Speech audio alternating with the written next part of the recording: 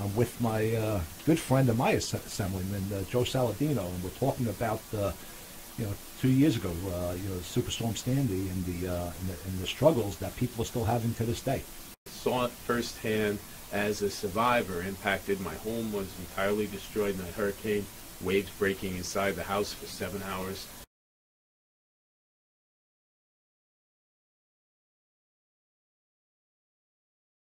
Saw it firsthand as a survivor. Impacted. My home was entirely destroyed in that hurricane. Waves breaking inside the house for 7 hours.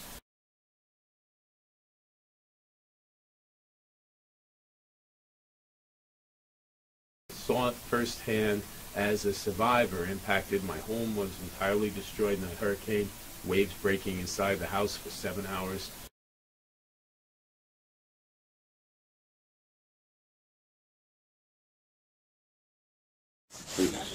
Okay, I'd like to know the building files I reviewed today. I'd like to make sure that they're the complete building files, that there's not going to be any other. I requested to view all the files for each property. I just want to make sure that, for instance, if there were items that I thought might have needed to be in a building file that they weren't, I don't want to say, oh, this is missing this, and then find out, like I have in the past, that, oh, well, you didn't see all the building files. So was that specifically for foil number 27868? 27868. Yeah, that's 123 Stillwater Avenue. 123 Stillwater. That's I think Cindy just brought it to you. Yeah, no, I looked at it and everything. Yeah. You know, I checked it. I just want to make sure that that's the complete file, so I can consider the request closed. As far as we know, absolutely. Okay. Okay, that's what we requested from the building department. That's what we were supplied. Okay.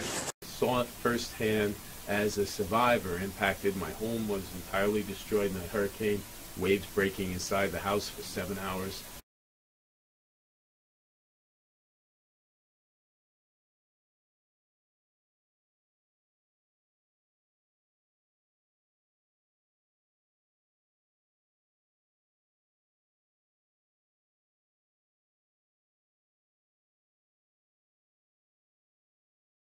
Resolution 103 is a resolution, is a gentleman that is applying.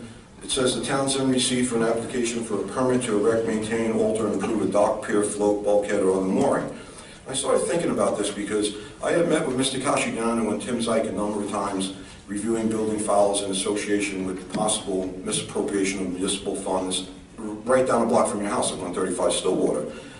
And we had an opportunity to review the building file of 135 Stillwater, and at the time I was also reviewing Frank Antetomaso's building file. He's a former Department of Public Works Commissioner, and you know Frank Antetomaso as Mr. Saladino. So what I noticed was in Mr. Antetomaso's building file, there were no permits or anything from 207 onwards. And then I actually reviewed your building file, Mr. Saladino, and I was ensured that I had reviewed the complete building file. And I noticed that in your file, there are no building permits or anything from 207 onwards. Coincidentally, you had some bulkhead work done. It looked like you had your bulkhead done and you had applied to have like a dock and a breakwater done, but it doesn't look like you did that. At the very same time in 207 that Frank Antetomaso did, and it looks like you both used the same companies to do it. But what I was able to determine by using Google Earth satellite images is that your home, Mr. Saladino, was pretty badly damaged by Irene and Sandy. I have pictures of it here. And I was able to compile a chronological list of how the work was performed at your house. And here's what it looks like now, substantial construction done.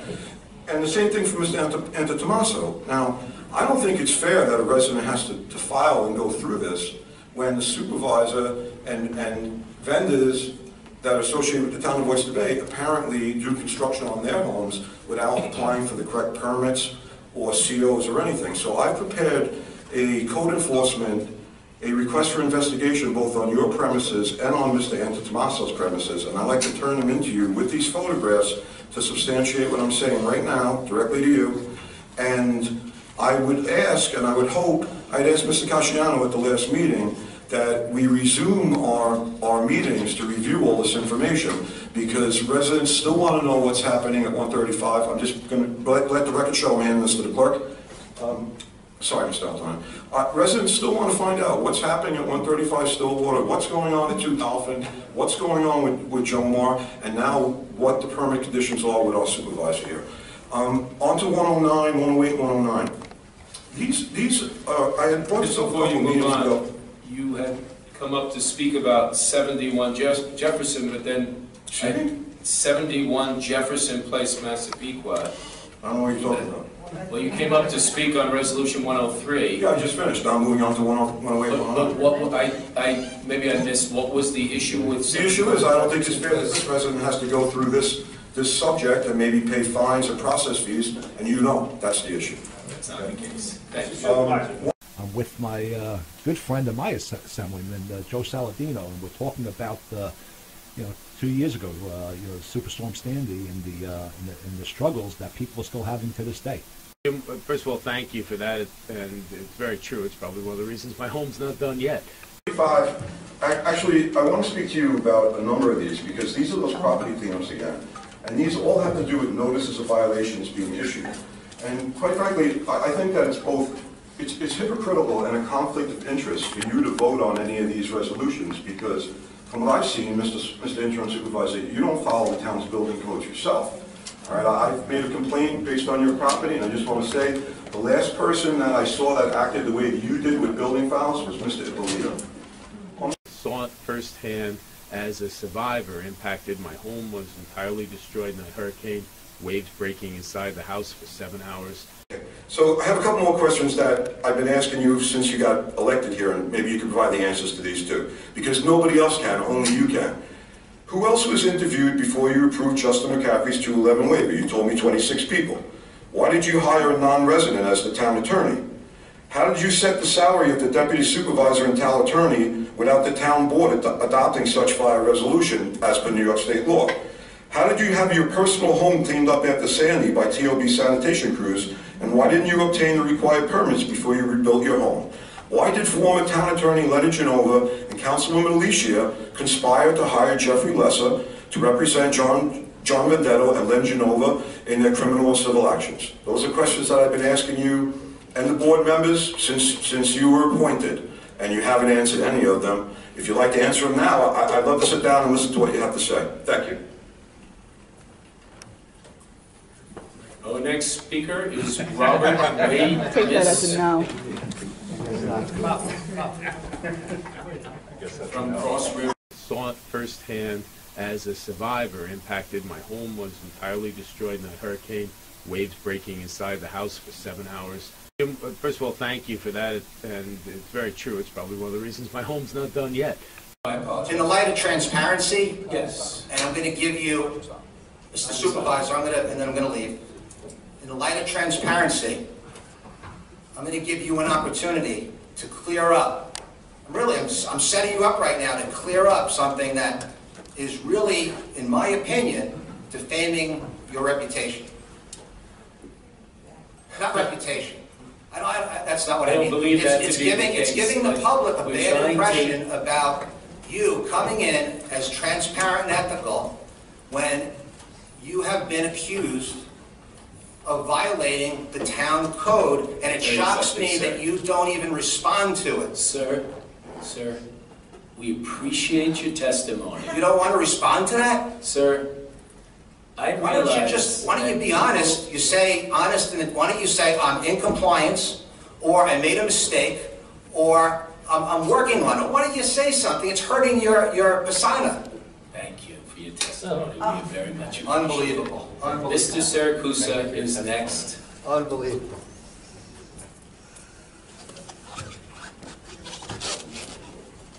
Who?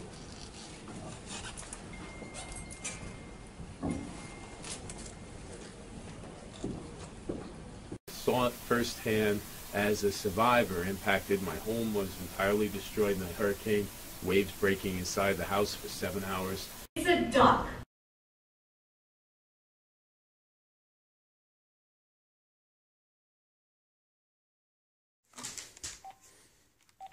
Hello? Mr. Rip. Hello? Hi. Rip? Yes, who's this? Michael Esposito, Town of Voice Today. How are you? Pretty good.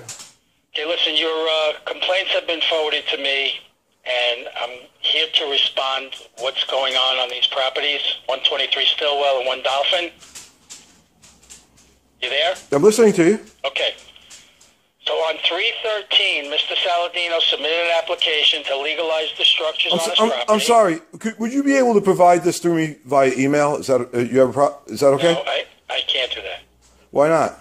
Because Because why? I mean, you're telling it to me verbally. It would be a lot easier for me to deal with it if you could just write it down and email it to me. I don't think it should be a problem. Listen, this is our procedure. I'm allowed to speak with the complainant and the owner. I'm sorry. I'm sorry. What procedure? What procedure? Use email. What procedure are you referring to? Excuse me? What procedure did you just refer to? This is your procedure because code enforcement procedure. Okay, listen. The complainant I'm referring to the status of a case. I call them back and tell them what the status is. Okay, listen. I was actually just in the process of emailing back Mrs. Macaron, I think her name is pronounced, because I'm not sure what the code enforcement procedure is, but I know what the open meetings law and the public officers law procedure is. And there's some information that could be withheld and redacted, but there's plenty of information that could be produced. And I've reviewed hundreds of code compliance case investigations in the town up there, and there's no reason why you can't provide me this information in writing. Okay, speak to Mrs. Macaron. If she wants me to do that, I'll be more than happy to do it. Okay, now you can, if you want to proceed verbally, go right ahead, and then I'll contact her and I'll ask you to ask it to be put. Excuse me. Very good. To be put in writing again. So for 123 Stillwater, Mr. Saladino submitted an application to legalize the structures on his property on March 13th. On March 21st, he came in and renewed his bulkhead permit. Okay? You with me? I'm listening to you, yes, sir. Okay. Now, on 1 Dolphin Drive, Mr. Antetomaso was in and met with the commissioner on March 21st, where he was giving a verbal notice of violation. A verbal? Must file. A verbal notice of violation? Yes. Is that something new? I've never heard of that one. No, from the commissioner. She's allowed to do it. That he must file within 30 days for the structures on his property. Okay, so there were no written notices of violations issued to either the interim supervisor, Mr. Saladino, or the former commissioner of planning and development and current contractor, Frank Antetomaso? No. Okay, all right. I really appreciate your update. I'm sorry to, I'm sorry. I just have to document things as best as I can. So very good. It's nothing personal. Thank you very much. You're welcome. Have a good day. Bye. Bye. Unbelievable. Selective enforcement.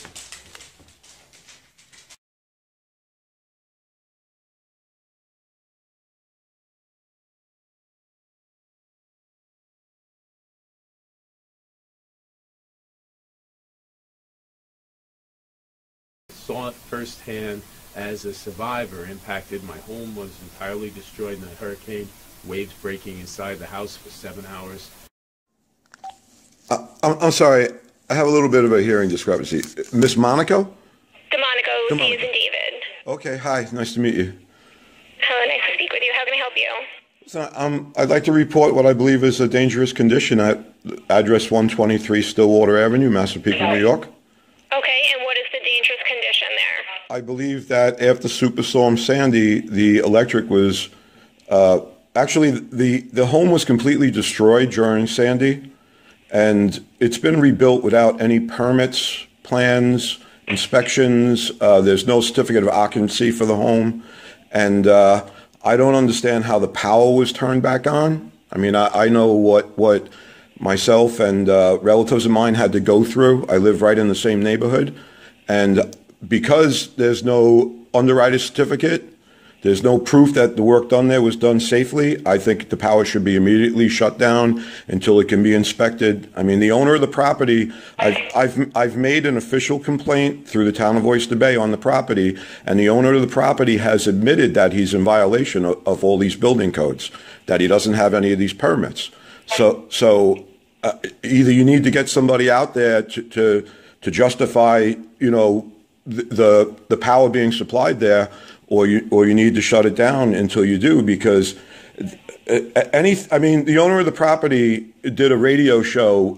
He made a videotape where he admits he had 7-foot waves going through the house. The whole house was destroyed. Now it's been completely rebuilt with any records of how it was rebuilt. Who knows? The next strong wind could knock that house over, or there could be wires grounding out behind the walls right now that we don't know about.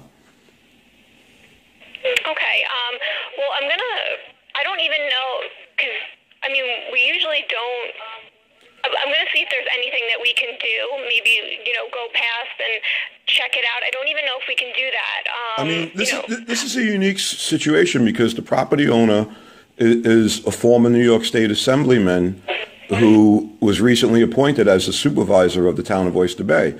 And he represented other residents of the town during Superstorm Sandy while they dealt, with their reconstruction and rebuilding everything. And this guy is perfectly aware of what his responsibilities were when he was rebuilding. And, it's just insane that somebody in this position of responsibility just disregarded all the rules and the laws and rebuilt his home like this. I mean, who knows what type of worker who did the work there? Right. I mean, if anything were to happen to, his house, we wouldn't be liable because we never signed off on any of that stuff.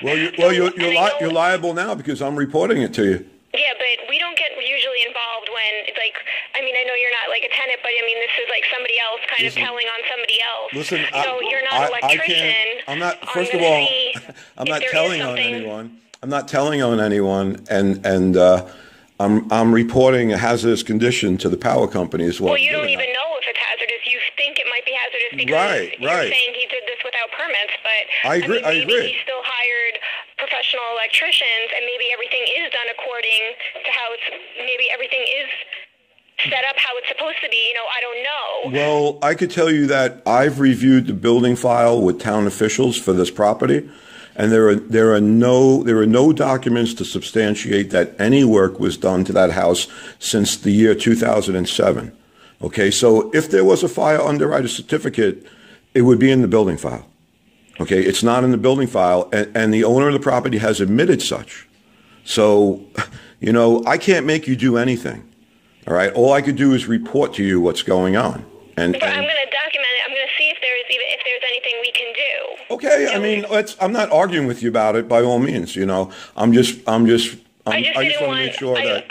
I just didn't want you to think like, okay, we'll be there, Oh no, today listen. To turn it off. Maybe we can. Maybe it wouldn't be today, but I don't even know. Like normally, when someone is calling us to say this needs to be disconnected, and it's not usually a neighbor, it's an electrician that's saying that they're physically on site, they're a licensed electrician, and that the power is unsafe and we need to turn it off, or it's the fire department or it's the police department. But like another neighbor can't report it, I've never taken a call like that. I understand this is a unique situation.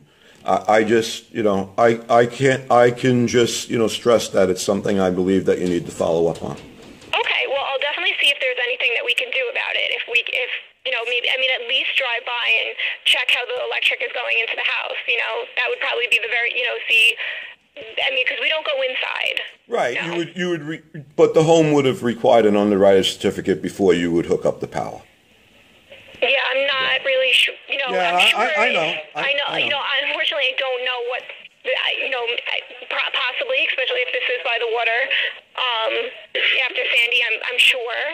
But I just can't really comment on what they did. We don't know, I know you said you checked into it, but I don't have our department that would get those temp certificates. It's a totally different department, so I don't have access to what kind of, if they did get an underwriter certificate. Could I don't have access to those files. Could I just ask one favor? Would you or someone else from the power company be able just to contact me and let me know what your resolution was to the issue? I'll call you back to see if there's anything that we could do, or I'll call you back either if it might be this is customer owned and like a customer did this to their house. That's why they have homeowners insurance. And if it happens that their house goes up and their house goes on fire, they never went through the proper channels with us, so we wouldn't be liable. I don't know if that's what the answer is going to be, but I can definitely call you back. Okay, all right. Listen, I really appreciate you taking a look into this situation. Like I said, Okay. I know it's a unique situation. No problem. And I just want to make sure the number that I would call you back on is that 516-541-2415? Yes, it is. Okay. All right. So I'll call you back myself when it might be even tomorrow, just in case I don't, I don't want to give you wrong information. No problem. So I'll call you back I would rather have you take your time and get the correct information. Okay. Thank you, Mr. Rip. I appreciate Thank you, Mr. that. Monaco. Thank you. Have a good day. You too. Bye-bye. Bye. Saw it firsthand as a survivor. Impacted. My home was entirely destroyed in a hurricane. Waves breaking inside the house for 7 hours.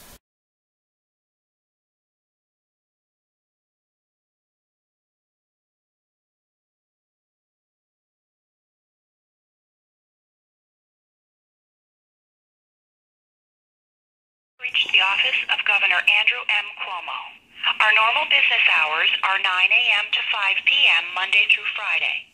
To contact the governor directly, you may send a fax to 518-474-1513 or send mail to the Honorable Andrew M. Cuomo, New York State Executive Chamber, State Capitol, Albany, New York 12224. You may also contact him through his website at www.governor.ny.gov. To best address your call, please choose from the following options. To leave a message sharing your ideas and opinions to help shape New York's future, please press 1. To speak to an agent, please press 2. Please hold while we transfer your call to the next available agent.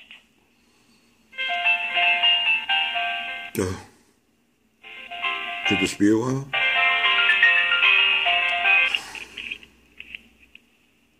Executive Chamber. Hi, how do you do? Who am I speaking with? Good, how are you? Excuse me? Hi, my name's Javon. Hi, my name is Robert Ripp. I'm calling, the reason I'm calling is I'd like to share some information I think is very important. I live in the town of Oyster Bay.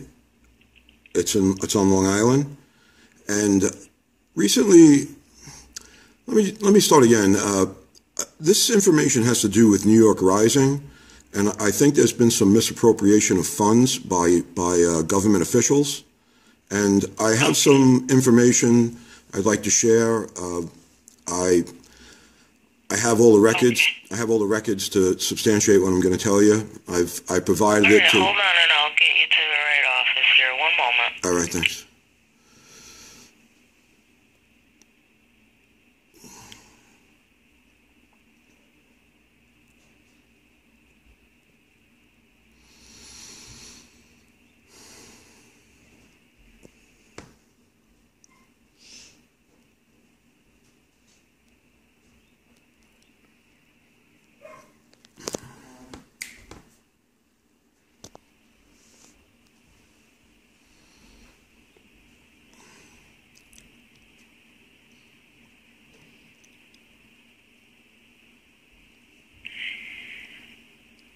You've reached the governor's office of storm recovery. This is Camille. How can I help you? Hi, Camille. My name is Robert Ripp. I'm calling because I believe I have evidence of a misappropriation of New York Rising funds,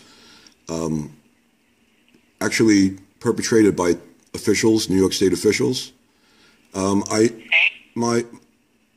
said my name is Robert Ripp. I reside at 77 Sunset Road, Massapequa, New York, 11758. Can you spell your last name? I'm so sorry. Can you spell your last name for me, Robert? Sure, it's R-I-P-P. I'm sorry? R-I-P-P? Like P like Peter? R-I-P-P, is that right? No, P like Peter. So that's R as in Roger, I as in ink, T as in Tom, P as in Peter? No, it's R as in Roger, I as in ink, P as in Peter, P as in Peter. Very well. That's okay. I'm sorry, how do you spell your last name? My name is spelled W as in wall, A as in apple, L as in Larry, C as in cat, O as in oat, T as in Tom, P as in Tom. Okay, thank you very much. The reason I'm calling is, so I live in the town of Oyster Bay, and recently I inspected or reviewed building files associated with town officials, specifically a gentleman by the name of Joseph Saladino.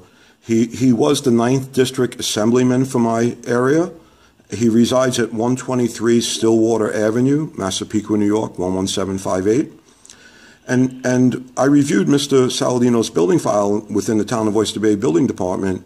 I did a Freedom of Information request to do so.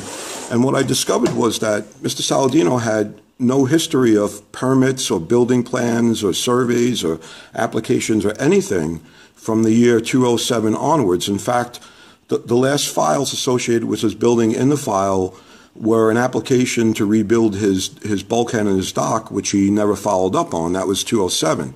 So Mr. Saladino has a bayfront home in Long Island. It was completely destroyed during Superstorm Sandy. He made video, radio presentations in which he explained that his house was destroyed. Now, his house was rebuilt with no plans or permits or anything. And recently, I have an ongoing Freedom of Information request with your office in which I was denied my request for this information pertaining to this property, New York Rising. So it leads. I'm retired from law enforcement myself. So I'm led to believe, because I didn't get a letter saying that there were no such documents, instead I was given a denial based on privacy claims, which I already appealed it because the denial doesn't hold water at all, and I'll have to do it. If I have to do an Article 78, I'm going to do it. But what's going on here is, in this township, it turns out that this group, Lyro, apparently was awarded the job of dishing out the money for Rising, and Lyro Group is a big political contributor to Town of Oyster Bay politicians such as John Vendetto, who was recently indicted on corruption charges. Mr. Saladino was appointed by the same group to replace Mr. Vendetto. Now, apparently, Mr. Saladino somehow received New York Rising funds, grant funds, and never rebuilt his house. And I've now become pretty much an expert on what's required to obtain these grant funds. And it's impossible that Mr. Saladino could have supplied the necessary permits and everything to obtain the grant funds. So I'd like to report this to your office. And apparently, I've reviewed more than one town official in the Town of Oyster Bay's building file, and it looks like there's more than one house that was rebuilt without plans and permits. And now I plan to do additional FOIL requests to get the information from those properties also. But their very likelihood could be an organized scheme going on here in the Town of Oyster Bay. Well, thanks for reaching out. Well, listen, I have all the documents. I have all the documents to substantiate this, and I've provided them to the local district attorney, who apparently is going to begin an investigation, and also to the FBI. So I'd like to provide them to someone in your office also. That's the reason I'm calling. So I hope I'm not just going to get a thank you for reaching out. I hope you're going to follow up on this. Well, I'm going to pass on the information internally, and I'm just going to need a number where you may be reached, Mr. Rip. That would be 516 541 2415. 2415. That's 516-541-2415. Yes, would you be able to tell me who you would be passing this on to, like what department? Well, we have our head here of the constituent services, our chief officer, and their executive director, and I'll forward over that information to them.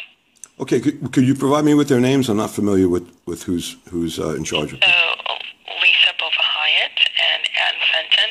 Ann Fenton directly will be, I will be speaking with directly, who heads the constituent services and intergovernmental affairs. Okay, I really appreciate you passing on. I hope to hear from someone, because I really think this is a big problem. I mean, I don't understand how this guy's an assemblyman who's supposed to be working for other people. Evidently, it looks like he got his money first, and he didn't even rebuild his house or do anything with it. I really don't understand the whole thing, and I'm quite frankly, I'm shocked at the runaround I'm getting from your office in regards to my FOIL requests. I was wondering if there's something you could do to help me out with that. I'm speaking with Anne will be able to address that, and so she'll pass on that information. I believe, Adrian. I don't know if you know Adrian Jackson or Adriana Jackson. That's who I'm dealing with. Adriana Jackson. Yeah, that's who I'm dealing with my FOIL request. I don't know. I don't even know if she's really the FOIL officer or anything. You know what I mean? Right, and so she is. Okay. And so there's a process, and I can't speak on the legal, requirements. Sure, I understand that. FOIL. Maybe. But I'm sure that they're following protocol in that respect. Well, I disagree with you there. I'm quite frankly, I'm an expert on freedom of information, and they gave me a decision that, I mean, I don't expect you to understand it because you're not because you wouldn't understand it, but because you're just not familiar with what I'm requesting. Correct. But it's simply just like a BS blanket excusal, which doesn't hold water. As a matter of fact, like Robert Freeman in the Committee on Open Government, he knows who I am. He's done multiple advisory opinions for me, and I've asked him for one on this. And I can tell you right now, they have to give me the information. They can redact the identifying information, but everything else I'm entitled to get. And I'm really flabbergasted that it almost makes me wonder, like, is some kind of cover up or something going on that they wouldn't just provide me with the information. But that's you know. But I appreciate you passing on my information. No worries. I will absolutely pass that on. And let me just confirm the phone number again: 516-541-2415. Yes. Is that correct? Yes. Okay. All right. Thank you very much. Thanks for reaching out, and I'll have someone follow up with you. All right. Thank you. Have a good day. You're welcome now. Bye-bye. You too.